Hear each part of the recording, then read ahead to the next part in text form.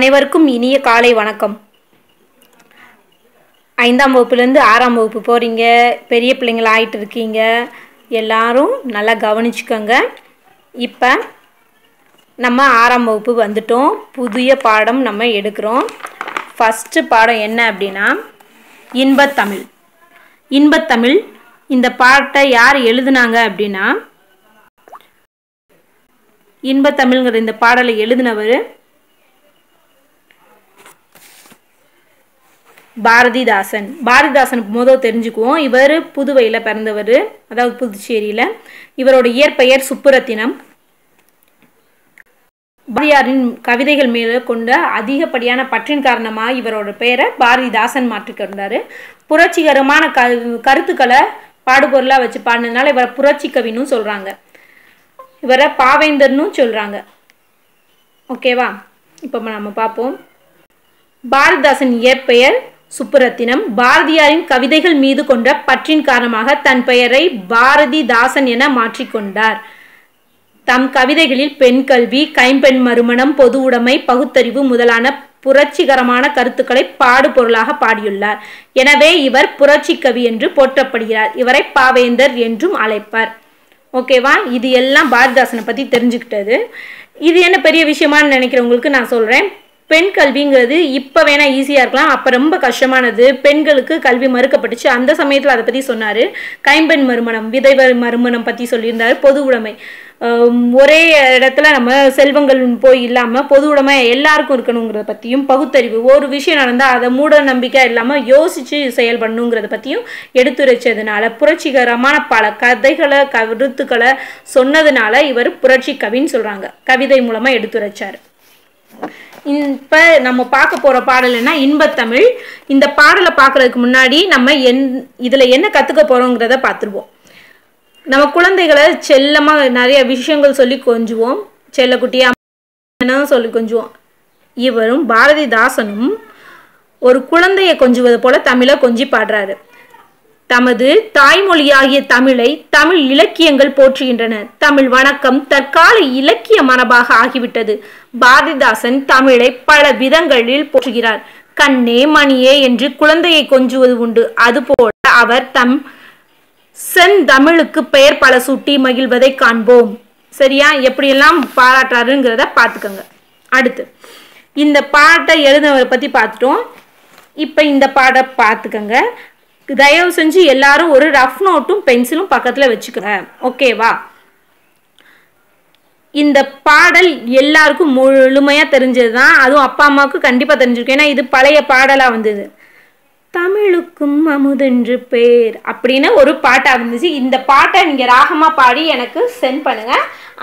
நான் அதுக்கு தனியாக நீங்கள் ஹோம்ஒர்க் பண்ண தான் நான் வச்சுக்கிறேன். ஓகேவா?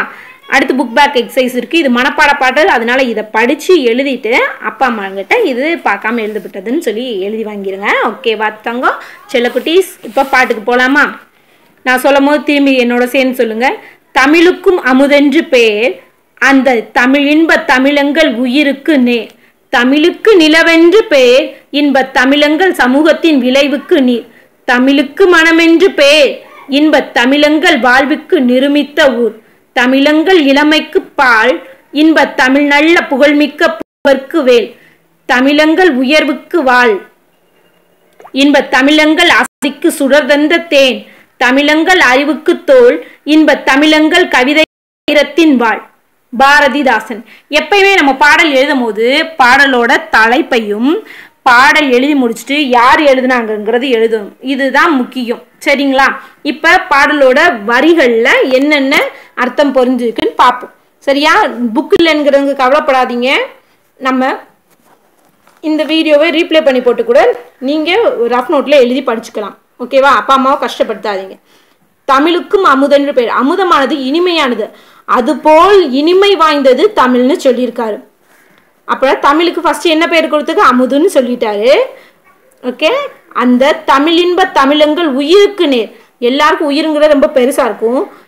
தமிழ்ங்கிறது எங்களுக்கு உயிர் போன்றது அப்படின்னு சொல்லியிருக்காரு. அடுத்து தமிழுக்கு நிலவென்று பேர். நிலவானது இரவுல இருள் சூழ்ந்திருக்க பொழுது ஒளியை கொடுக்கக்கூடியதாக இருக்குது. அப்போ தமிழும் எங்களுக்கு ஒளியை கொடுக்கக்கூடியதாக இருக்குன்னு சொல்லியிருக்காங்க. இன்ப தமிழங்கள் சமூகத்தின் விளைவுக்கு நீராவும் சொல்லியிருக்காங்க. ஏன் அப்படின்னா சமுதாயத்துல விளைச்சலை கொடுக்கக்கூடியதுன்னா நீர் இல்லைன்னா விளைச்சல் இருக்காது. அது போல தமிழ் இல்லைங்க எங்களோட வளமை இருக்காது, நம்ம நல்லா வாழ முடியாது அப்படின்னு சொல்லுங்க. தமிழ் நமக்கு வளர்ச்சியை கொடுக்கக்கூடியது, நல்ல வளமையை கொடுக்கக்கூடியதுன்னு சொல்லியிருக்காரு. ஓகேவா?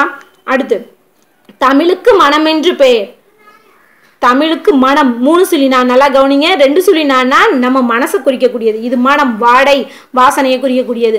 நம்ம வாசனையை ஒரு கட்டுக்குள்ள கொண்டு போக முடியாது, அது மனம் பரப்பி எல்லாம் இருக்கும். அது போல தமிழும் மனம் பரப்பி எங்கும் நிறைந்திருக்குன்னு சொல்லியிருக்காங்க.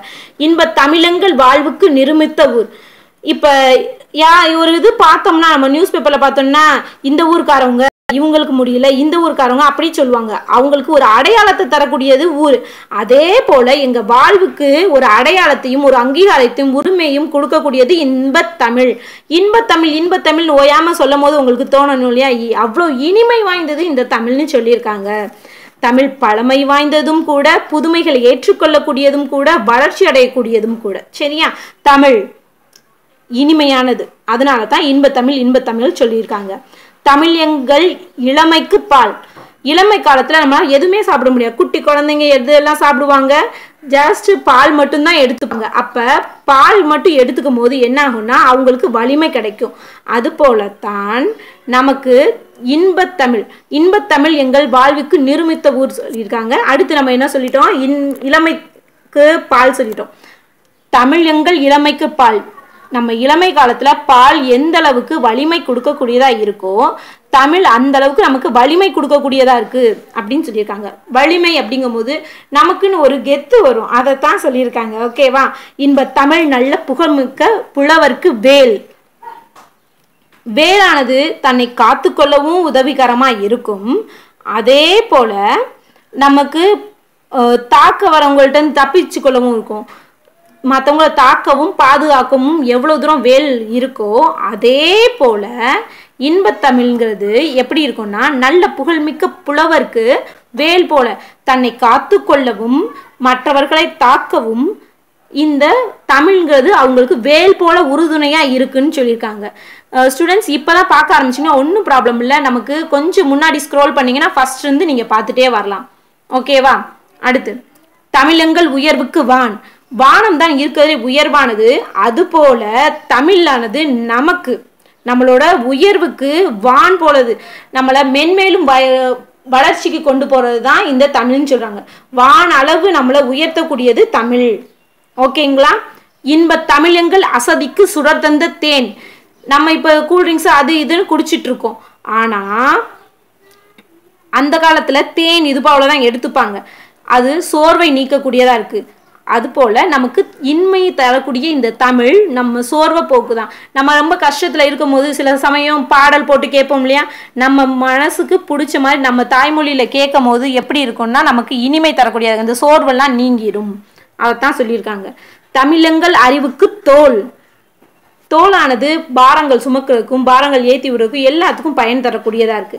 அது போல நமக்கு இந்த அறிவு மேம்படுத்துறதுக்கு இந்த தமிழானது மிகவும் முக்கிய பங்கு வகிக்குது. எடுத்துக்காட்டு சொல்லணும் அப்படின்னா ஒரு விஷயம் வேற்று மொழியில நமக்கு சொல்லும் போது சில விஷயங்கள் புரியாது, நமக்கு தெரிஞ்சாலும் அதை சொல்ல முடியாது. ஆனா நம்மளோட தாய்மொழியான தமிழ் மொழியில நமக்கு சொல்லும் போது நம்ம அறிவு மேம்பட்டு இருக்கும், நம்ம அதுல தெளிவா இருப்போம். அதை நம்ம எடுத்துரைக்க உறுதுணையா இருக்கு. நமக்கு தோல் எவ்வளவு உறுதுணையா இருக்கோ அதே போல நம்ம அறிவை மேம்படுத்த தமிழானது மிகவும் உறுதுணையா இருக்குது. இன்ப தமிழங்கள் கவிதைக்கு வைரத்தின் வாள். இனிமை பொருந்திய இந்த தமிழானது வைரத்தின் வாள். வைரமே ரொம்ப உறுதியானதான், அந்த உறுதியான வைரத்தால செய்யப்பட்ட வாள் போன்று மிகவும் உறுதியானது. உண்மையும் அதுதான். எந்த ஒரு விஷயத்தையும் நம்ம சொல்லும் போது ரத்தின சுருக்கமாகவும் சொல்ல முடியும், அது மனசுல பதிகிற மாதிரியும் சொல்ல முடியும். அதுதான் நம்ம தமிழுக்குரிய மிகப்பெரிய வரப்பிரசாதம்னு சொல்லலாம். இவ்வளோ அழகா சொல்லியிருக்காரு பாரதிதாசன். இது நமக்கு மனப்பாட பாடல். இதை படிச்சு எழுதி பாருங்க. எழுதி பார்த்துட்டு எங்களுக்கு என்னன்னு